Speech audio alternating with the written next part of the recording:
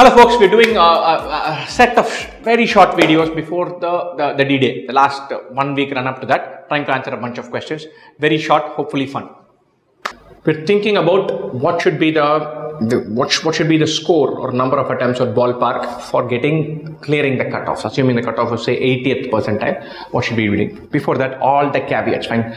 I have absolutely no inside information or knowledge or command or expertise about this. And so please take this as some kind of broad anchor. And so whenever we watch a T20 match or a cricket match, we usually say the pitch expert goes in and says 160 should be a par total in this. At least they're looking at the pitch, looking at the batting conditions and then saying that. We don't even have that. And then it turns out it's a 220 track or a 120 track later on. So make sure that there'll be 100 new inputs that change it. Right? It is but an anchor point. When you're feeling your way in, maybe based on our past experience, you can keep this at the back of your mind. And so for 80th percentile, which is like clearing cutoff in verbal, is probably 15 marks. Right? 5 answers all correct will probably take you there. Maybe 6 all correct. Maybe 18 marks should tide you there. Most papers, 80th percentile. 6 all correct is going to be tough because it doesn't happen always that everything is correct. So your route towards that is probably going to be 10 or 11 attempts and 3 wrong. That lands you at that place, but that will cross 80th percentile. Not even 18 marks, 15 marks should be done. For LRDI, 1 4-question set, it generally crosses 80th percentile. 4 questions, all correct, 12 marks, 80th percentile, done.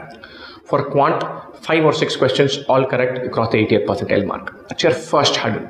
Should look to say, okay, have this in the bag, then I'll chase everything else. And so if you pull off all 3, 15 marks plus 12 marks for 15 marks, we're talking about 42 to 45 marks, that ballpark. That will be perhaps more than 90th percentile. Or not more than 90th percentile, but in the ballpark, 85, 87, somewhere there. Right?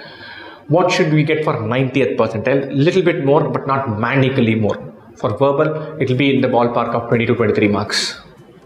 For LRDI, 1 6-question set, we are getting there. Or 4 questions and 2 more. 18 marks, we are getting there. Most likely, to 90th percentile.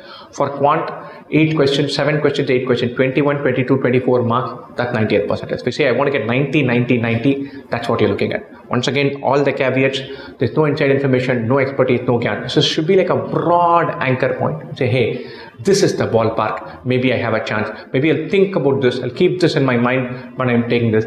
I'll see if I cross one hurdle. I'll say, okay, I crossed one notional hurdle. Let me go towards the next. Sometimes the paper can be across the 3 slots, the levels of difficulty are wildly varied. The paper could be far easier on the day, far tougher on the day. Keep all those things in mind, but a broad guideline, you can keep this. Right? Best wishes.